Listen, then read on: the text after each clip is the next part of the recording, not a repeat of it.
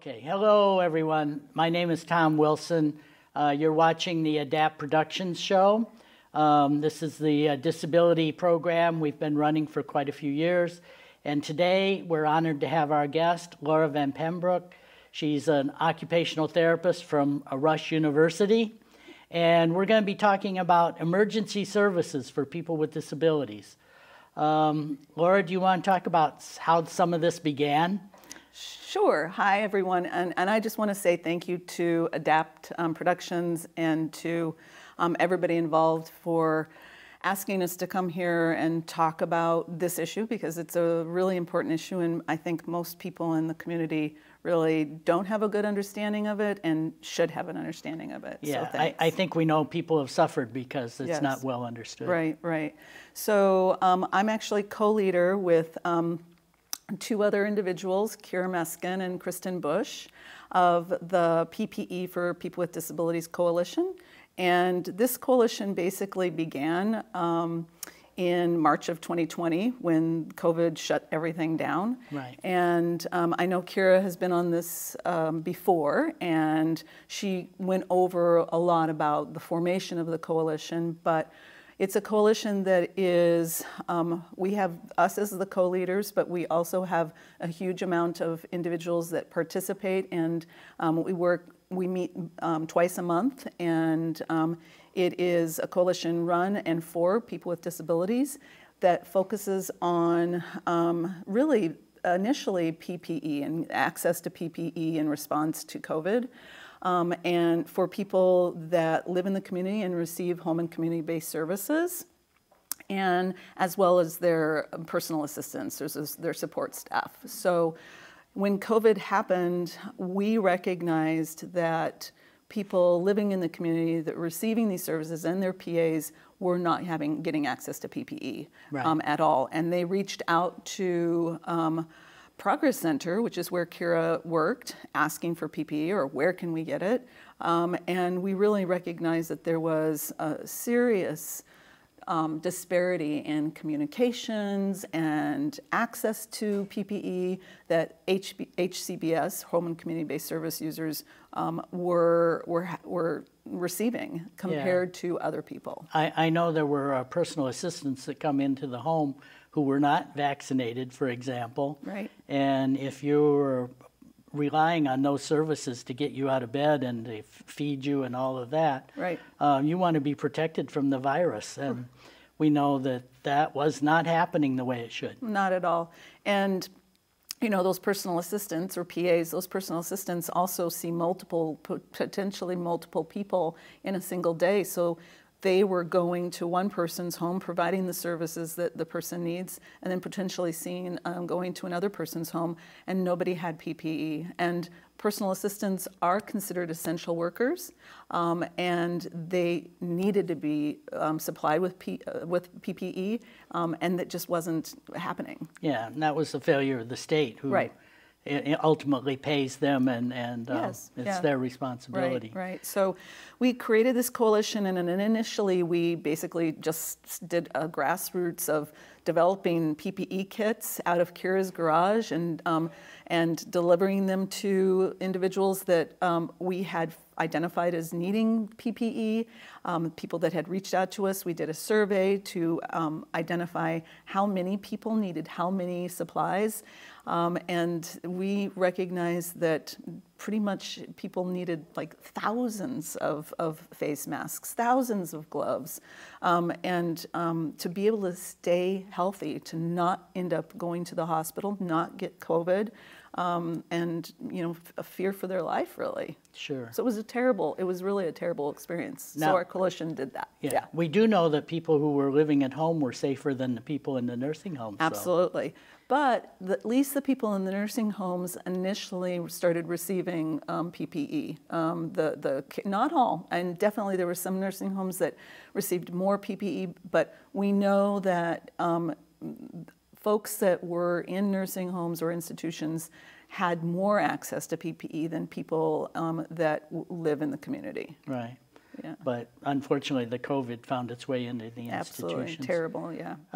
Could you give me a background on some of the history of how emergencies have developed for people with disabilities? I know in the case of Katrina in New Orleans that some people were left in nursing homes and drowned to death during the storm. Right. Are there other examples of tragedies where people with disabilities didn't get services or rescued like they should have been? Absolutely. I mean, Katrina's a really a terrible example of how a natural disaster or a disaster or an emergency differently affects or more significantly affects a person with disabilities. And I think a really great example is thinking, and there's lots of examples of it with Katrina, is thinking about just a power outage. And that if I am experiencing a power outage, I worry about my food in my refrigerator, right? But if you're a person that uses a ventilator to be able to breathe or to help you in your breathing, if you have an electrical outage, that's life-threatening. Mm-hmm. And in Katrina, there were a long period of time when people across the city in the area had no electricity. And I mean, you see that same example repeated over and over down in Texas last year during the snowstorms. The same kind of power outages were affecting people there. Mm-hmm. After 9/11, we had a lot of different types of disaster and poor emergency response with being able to evacuate people because elevators weren't working, but buildings that were supposed to have the equipment to be able to easily evacuate someone didn't have those. And most high rises are required to have equipment to be able to evacuate people, and most of them don't. Yeah, I don't see that very often. No.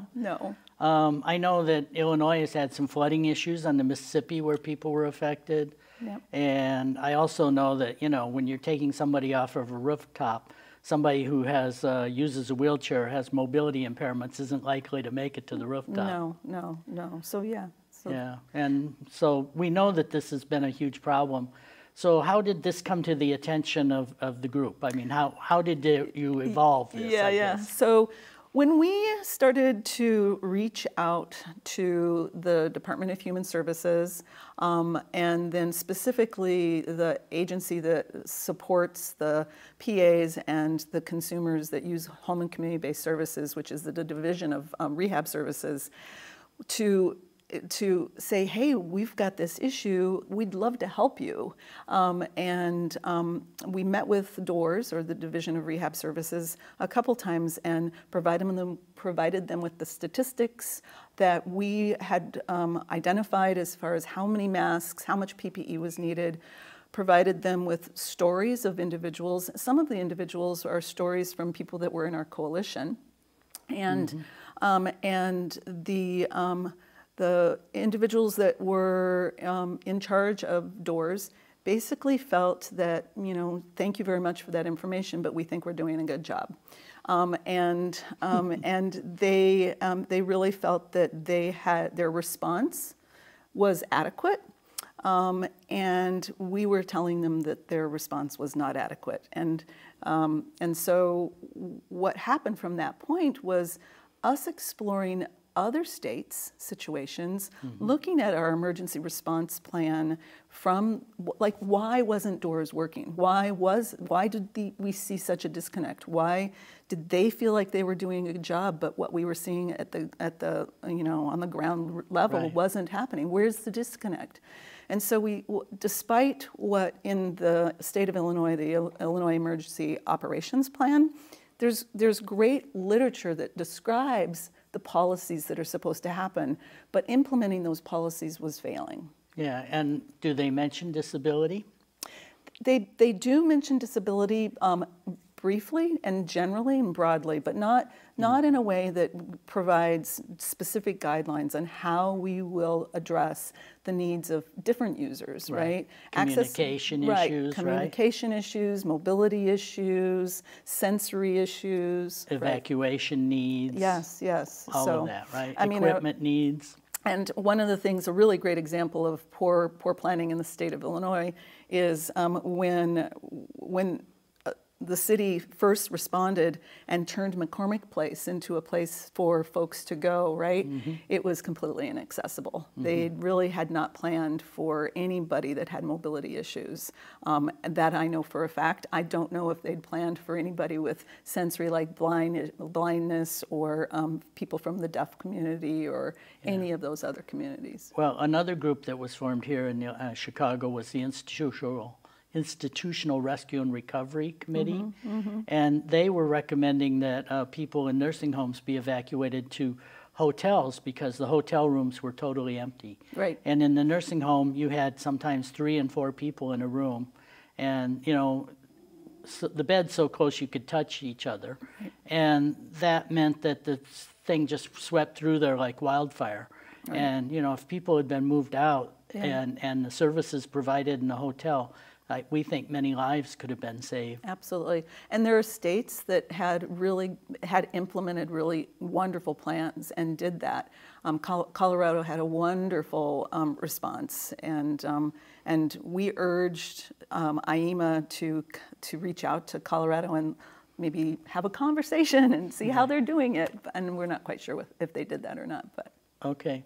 Now that I know that from your work, you decided that you needed a political solution in a way, right? Right. So you got the legislature involved, I believe. Yeah, we did. So, I mean, one of the things that we had a significant advantage of is because in our coalition, we had individuals that had a strong history of advocacy, you being one of them, but also Larry Biondi, Clark Craig, and Ann Gunther, and I'm missing one person that I was going to mention.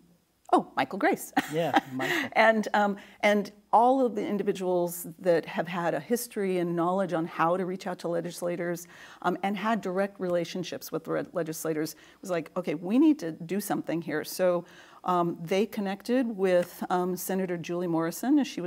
We connected with a variety of senators.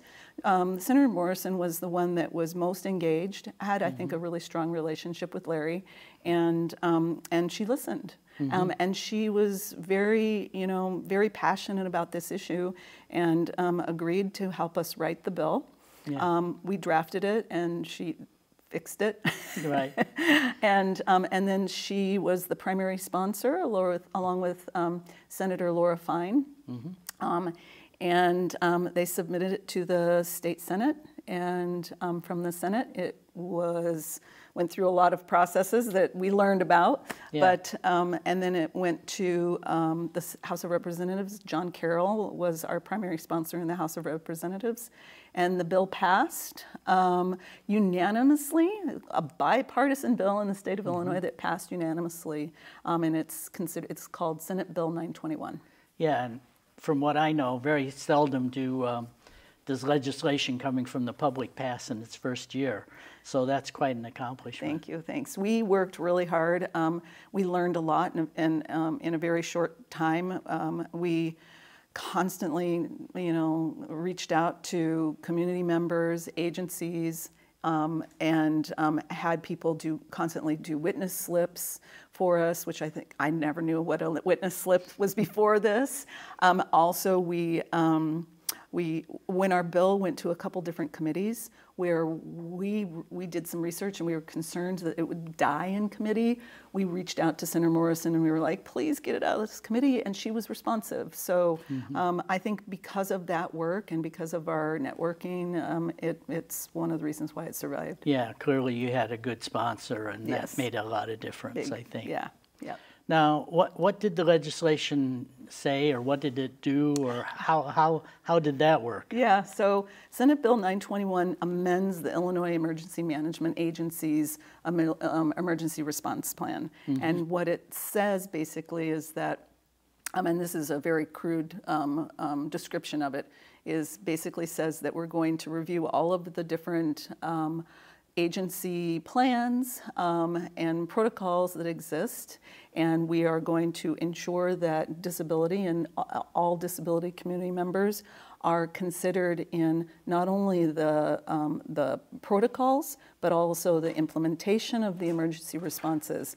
So at a state level, at a city level, county level, look across the board. So it really is going to be a long process. I mean, we have a 5-year plan, and hopefully at the end of it, the state's plans for emergency response will be efficient, effective, and equitable for people across our society. Okay.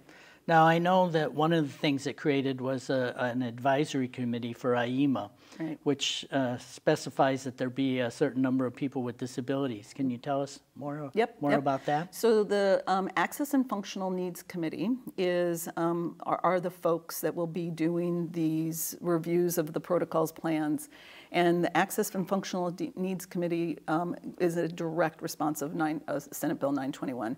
The committee is comprised of 9 members of the disability community, as well as representatives from IEMA and other emergency response agencies across the state. So I can't remember exactly how many people are on the committee. I'd say roughly 15 to 20. It's a large committee, but nine individuals are folks from the disability community. Yeah, I know that the Department of Aging and the Department of Human Services are included in that. I'm looking up some names. And I think there's also members from local responders, correct? Yes, yes. And in fact, we, in our first meeting, I'm flipping through my notes because I want to find the list of people that are on the committee. But the person that is the chairperson of the committee, his name's Todd Roach. Okay. He has a history of emergency response, but he's also an individual from the disability community, identifies as having a disability, and he's also mayor of a small town in rural southern Illinois. Oh, how nice. Yeah. That's a good background. It is, it is, it is. And who else is on this? Yeah, I've got them written down here. I think I must have it on the very last page. On the committee, so Todd Roach is the chairperson, and then Kira Meskin, so one of the co-leaders of PPE for People with Disabilities, is the vice chair. Judith Leviton is our secretary, and then other individuals that are from the disability community are Randy Colon, Dorothy Cox-Stowe, Jajan Pack, Coach Kenneth Jennings, Sam Knight, and Angela Botts. And then we have, as we said, representatives from the various different emergency agencies. And I know there was some effort made to have a diversity of types of disabilities, diversity in terms of race and gender. And I think that that's important because different communities get impacted in different ways. Absolutely. And the perspective of what your experiences are is going to be so powerful in us making a really well thought out emergency plan, and I'm hoping that it's one that other states can look to as a best practice. Now, I think the governor was responsible for appointing people, am I correct? But I think you made recommendations to him? Yes. How did that process go? So the coalition, the PPE coalition, sent out massive amount of emails to individuals that had really helped us in the process of distributing PPE, as well as getting the bill passed. So we made a lot of great connections in that process, and people that were clearly dedicated and committed and concerned about this emergency response issue were individuals that we recommended or encouraged to apply. The application process wasn't the simplest thing. You had to write a personal statement, supply your CV or your resume, and to show history. Check your background, I believe. And I think they checked your background, right? Yeah. And on the committee, there's individuals that are appointed. So the committee's all the individuals that were appointed by the governor, and those are the voting members of the committee. But there are non-voting members of the committee, and I'm one of those. And are you a non-voting member? No. Oh, okay. I know a variety of, like Robin Jones is a non-voting member. Karen Tamley is a non-voting member. The non-voting members were voted in and approved by the voting members. And we have a fairly loud voice, as loud as our voice wants to be. We cannot vote, but we're there to assist. Okay. And I understand that the group has met a couple of times now, the advisory committee. Right. The Functional Needs and Access Group. Yep. And how have those meetings gone? They're okay. I'm learning a lot about legislation and how our process is a democratic process that's intended to be fair but slow.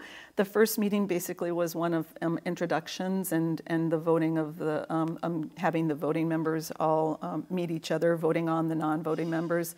And the officers, choosing officers. The second meeting was the choosing of the officers. Oh, okay.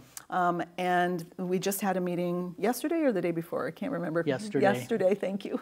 And it was really to start to approve issues that will define our mission and vision and the strategies that we use. But first, approving just definitions, approving what is the definition of disability, what is the definition of access and functional needs, and where do we draw from to find those definitions. Yeah, I know from past experience that Social Security and Medicare and all these different agencies have their own definitions of disability, so there's a lot to choose from. Yeah. The states probably have different ones and so on. Oh, definitely. And for example, yesterday when we were having the conversation about an older adult or elderly, what the definition is of the person that's, and I'm blanking on his name, but the person that's our representative from the Department of Aging said, oh, their definition, which is what we were going to use, their definition is in the process of being changed. So, it will be a living document. Right. Yeah. Moving forward. Right. Does the group have what would I say, an outline or an agenda that they're trying to promote in this process? I mean, I know the community is well represented, but sometimes you need a plan to move forward, right? So I think initially the short-term goal for the Access and Functional Needs Committee is to outline within the next year what we will do in the whole 5 years. So identifying what the long-term goals will be, agreeing on what those long-term goals will be, and achievable goals. We don't want to set us up to work and not achieve the goals that we want. So this first year, the short-term goal is to identify our mission, our vision, and the strategic plan that we'll take moving forward. And then those long-term goals is, like I said, is hopefully that we'll have a very knowledgeable and well-oiled machine of emergency response plans that consider all individuals. And some of this would involve recommendations to the legislature, I think, Absolutely. Because emergency response costs money, right? And people with disabilities need services that cost money. Right. So at some point it would involve, I think, asking the legislature to respond to the plans, right? Right. And one of the goals, at least of the PPE for People with Disabilities Coalition, is that ultimately we have, instead of a committee, an office, an Office of Access and Functional Needs within IEMA, which is Illinois Emergency Management Agency. A lot of other states that do a really good job at emergency management for people with disabilities have a government office, paid staff that are required to, be accountable for having outcomes that are effective. Do we know if IEMA has any disabled employees or that claim to be disabled or? I don't know. Yeah. Because, there's a statement that we sometimes like to throw out, nothing about us without us. Yeah. And I think if they don't have people with disabilities at the center of their operation, then they're going to get left out sometimes. Yeah, and I think that's why this committee is so important. And it was our long-term goal. Actually, it was our original goal to try to get an office, but Senator Fine said, Senator Morrison said, let's just get the committee in there first, baby steps. Yeah. And prove that this is a really invaluable committee and that it should have paid individuals and individuals that are people with disabilities paid in those government offices to inform IEMA on how and what needs to be done. Now, I've been peripherally involved with this, of course. Well, I'd say you've been more than that. Yeah. But it seems to me that IEMA sees a need for this. Would you agree with that? Yes, actually, I'd say IEMA was one of our big supporters in helping us with drafting the bill. We worked with them, and Senator Morrison said, you should reach out to IEMA. And so we reached out to them. They helped us with the language of the bill. And I think, that commitment was really invaluable. So it's great that IEMA has recognized that we have to have this this committee, that they probably were not doing a good job when it comes to the disability community. I mean, they think that's safe to say. Yeah, and they recognize it. And it's a federal issue too. I know people have worked with FEMA at the national level, and things are probably moving very slowly there, but they are moving at least. I think the most important thing is that understand that when you are not receiving services, and despite potentially your agency or the government office that says that they're doing a good job, but you're not receiving,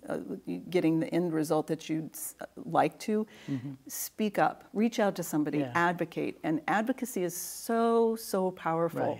And group together and find groups so that your voice is heard. Second, in an agency, when an agency is contacted and they're told that they're not doing a good job, agencies need to listen to their consumers and to the people that receive their services. Yeah, we know people with disabilities still face a lot of discrimination, and this is one area where lives are at stake. So thank you for all your good work, and thank you for coming today. Thank you so much for having me. Great. Yeah, thank you to our audience today for tuning in. This has been ADAPT Productions, and we had Laura VanPuymbrouck on today, and we're so pleased to have presented this program that talks about the needs for emergency services for the disability community. We hope you'll tune in this time and in the future. Thank you. Thanks.